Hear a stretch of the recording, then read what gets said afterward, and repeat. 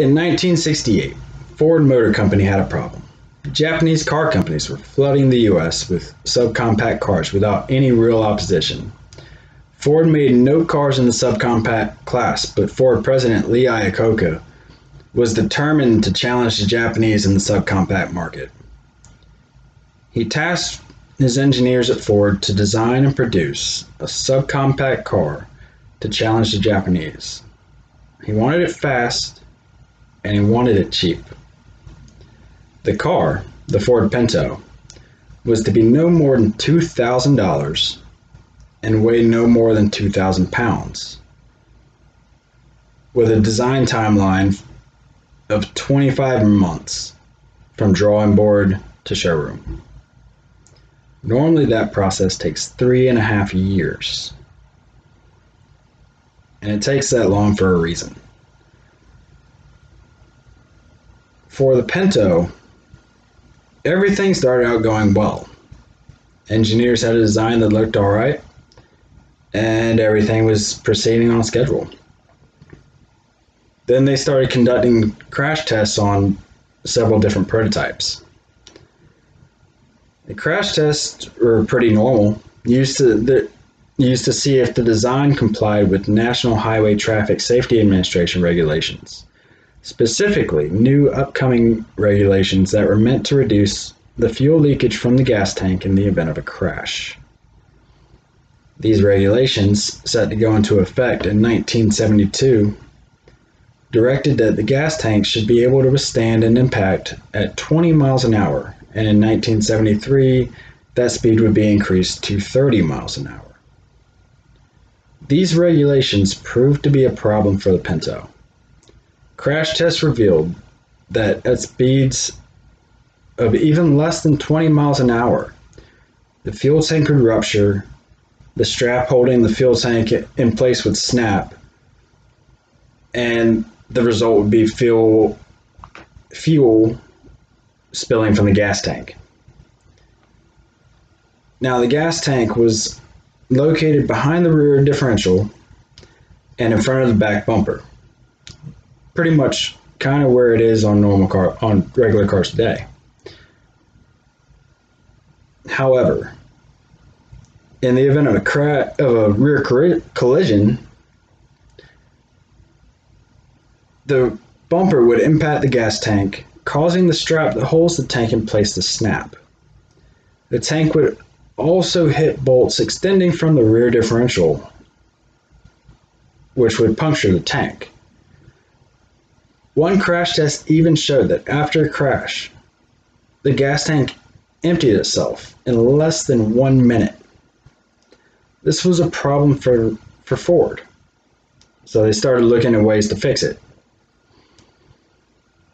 They had lots of options, such as a rubber bladder in the fuel tank that would keep the fuel in the tank, even if the tank was punctured. They thought about moving the tank above the rear axle like they had in the Ford Capri, or even having a piece of metal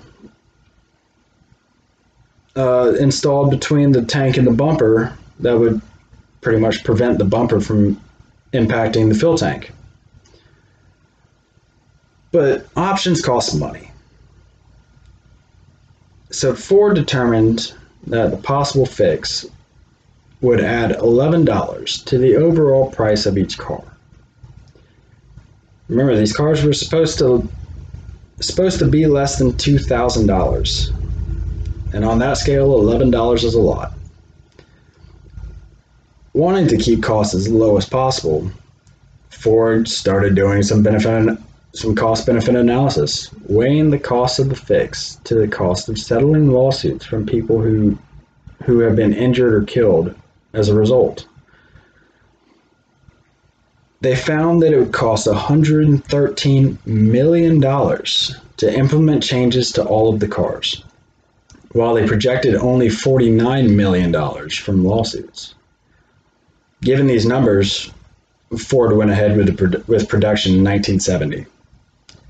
The NHTSA started an investigation into the Ford Pinto in 1974, looking into the strap holding the fuel tank rupturing and fuel leakage after a crash. But nothing really changed until 1977, when two big events happened that would force Ford's hand. The first was an article in Mother Jones. This article showed that Ford knew of the danger that the gas tank posed on the Pinto. And even more damning, they had the internal documents to prove that Ford knew about it, and then put it on sale anyway. With public sentiment turning against Ford, the second big event happened.